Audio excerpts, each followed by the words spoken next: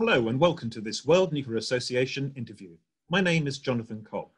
Today, I'm pleased to be interviewing Dan Poneman, President and Chief Executive Officer of Centrus Energy Corporation. In this series of interviews, we'll be looking at some of the issues that will be discussed at the World Nuclear Association Strategic eForum, which will be taking place on the 9th, 10th and 11th of September. To find out more about that event, please go to www.worldnuclearforum.com. But for now, I'd like to introduce Dan Poneman. Dan, thanks very much for joining us. Delighted to be here. As we talk, the COVID-19 pandemic is still very much with us, and governments are trying to put together recovery plans to reboost their economies to generate jobs. But at the same time, the imperative to move towards a cleaner energy future is as strong as ever. So what is it that nuclear can offer to meet all these different challenges? Well, look, I'm glad you put that question, Jonathan, the way you did, because if there's one thing that COVID-19 tells us all, it's that we have to be much more mindful of our infrastructures, much more mindful of supply chains, much more mindful of the resilience of our systems. And at this particularly dangerous time in the world, this is the time when nuclear really needs to come to the fore, because nuclear has got so many things that the world needs. It's got clean power. It's got resilient power. We need each country around the world to look to its own capacity to satisfy their people's needs. And if we have a supply interruption when it comes to power, then everything else stops, because electricity is the cornerstone of everything we do, whether it's in finance or hospital care or transportation. You can only imagine if the world ground to a halt because of electricity interruptions, it would be like COVID on steroids.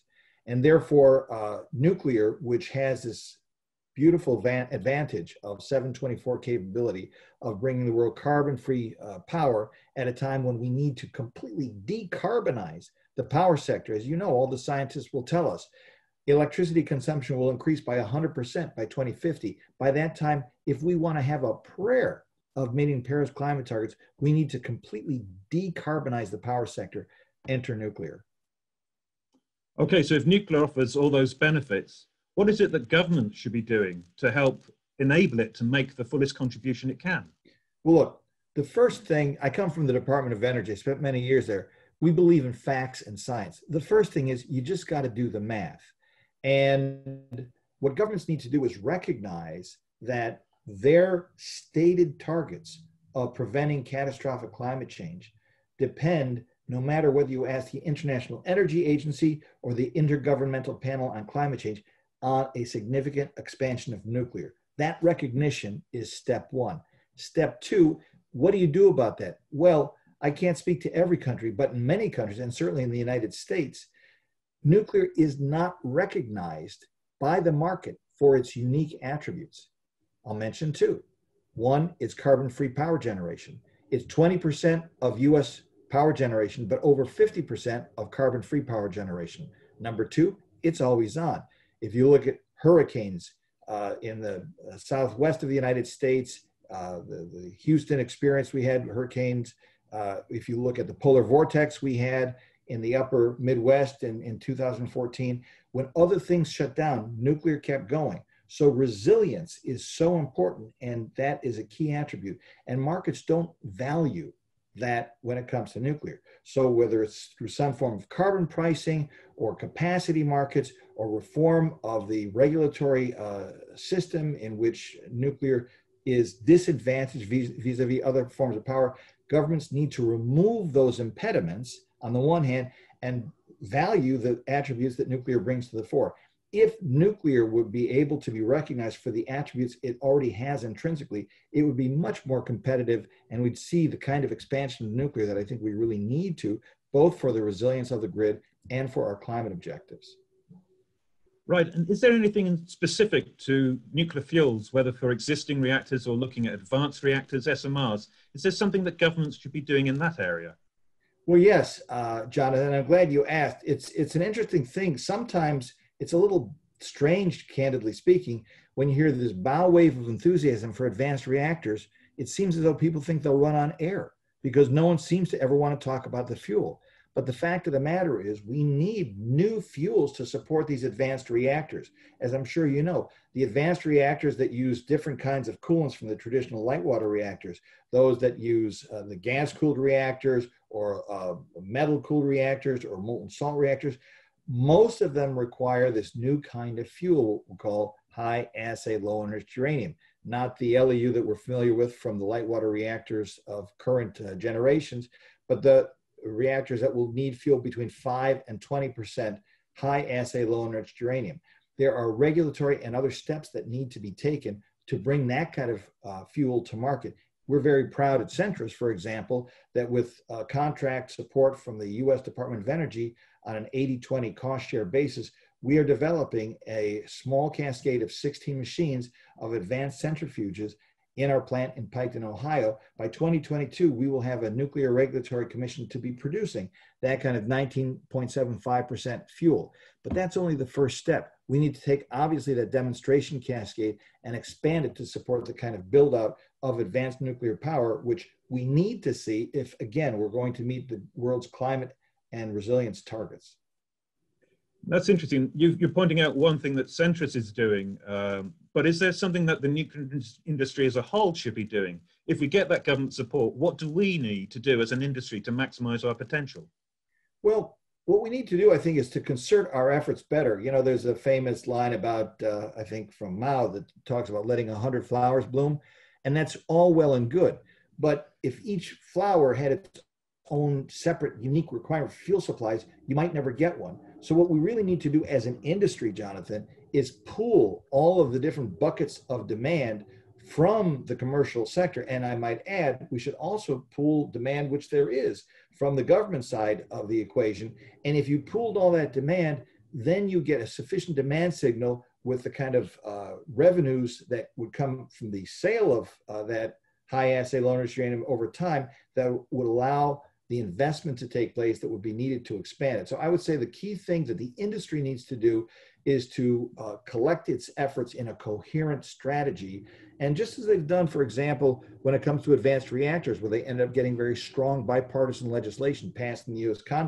Congress, which is now supporting this very exciting advanced reactor development program that the Department of Energy is running, they need to do the same thing for fuel, because as one of the advanced reactor developers told me, it's a very hard business case to make when I can tell my customer, I've got a great reactor for you, I only wish I could fuel it.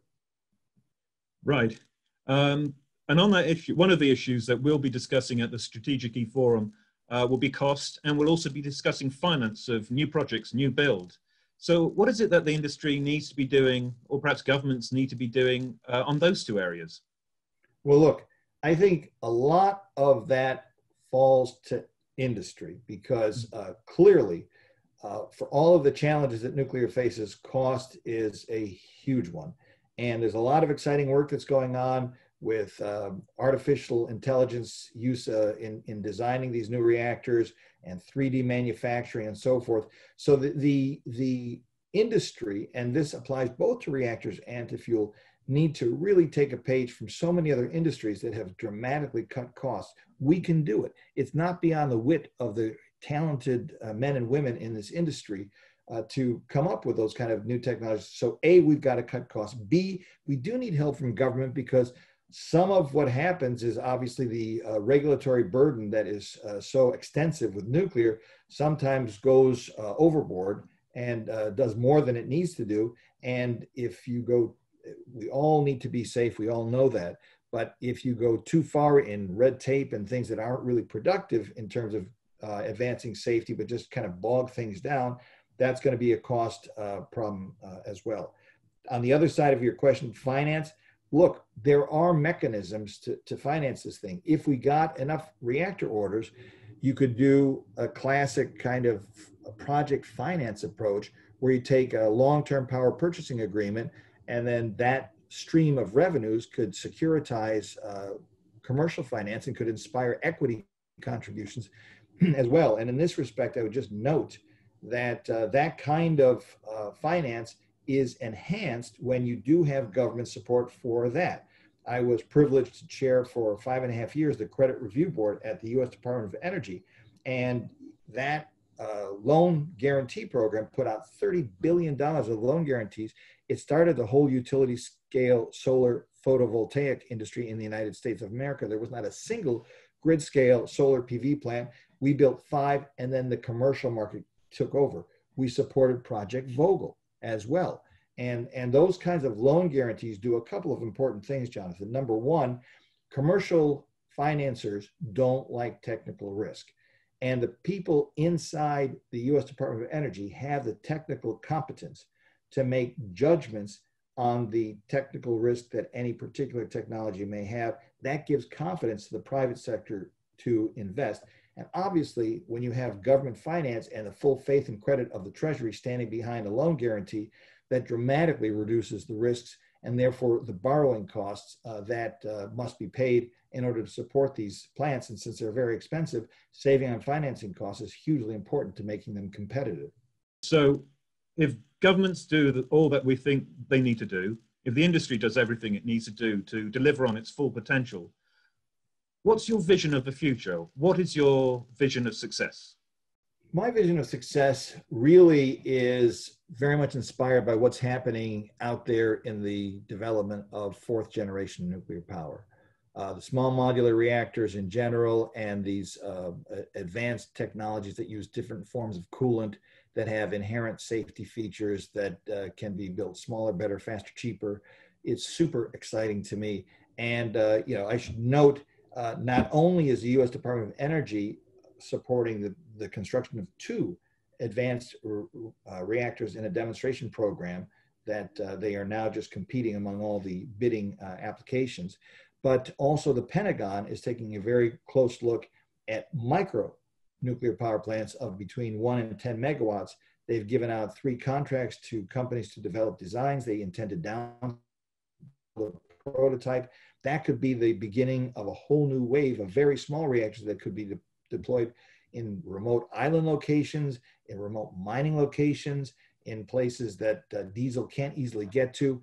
And so my vision is a world of hundreds of these reactors deployed globally, spewing out carbon-free energy, not only providing electricity for power generation, but providing heat for industrial processes, even district heating.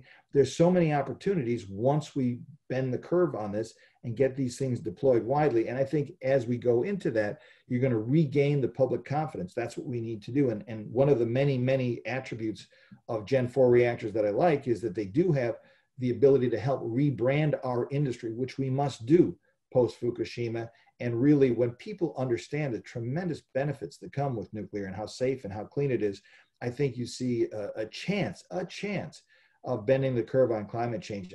I'm haunted by the IPCC report that talked about the dreadful things that could happen even at 2 degrees centigrade if we succeed in achieving a limitation of temperature rise 2 degrees centigrade over pre-industrial levels. You'll still lose 99% of the coral reefs by 2050, and perhaps all of the Arctic ice at the North Pole. So we really got to go for 1.5 degrees centigrade. You just don't get there without a lot more nuclear. And so that's my vision of the future. Dan Poneman, thank you very much for joining us. Thank you. That concludes today's interview. But to find out more interviews and to find more about the World Nuclear Association Strategic eForum, please go to www.worldnuclearforum.com, where you'll find out more information, including how to register for the webinars for free. But for today, thank you very much for joining us, and goodbye.